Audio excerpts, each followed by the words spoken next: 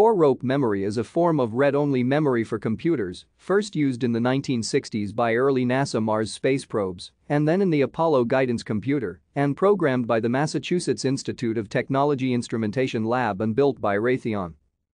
Software written by MIT programmers was woven into core rope memory by female workers in factories. Some programmers nicknamed the finished product LOL memory for little old lady memory. By the standards of the time, a relatively large amount of data could be stored in a small installed volume of core rope memory, 72 kilobytes per cubic foot, or roughly 2.5 megabytes per cubic meter. This was about 18 times the amount of data per volume compared to standard read-write core memory. The Block 2 Apollo guidance computer used 36,864 16-bit words of core rope memory and 2,048 16-bit words of magnetic core memory.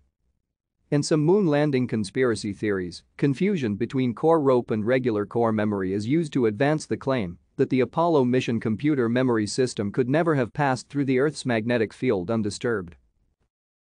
Thank you for watching. Like and subscribe if you would like to view more of our videos. Have a nice day.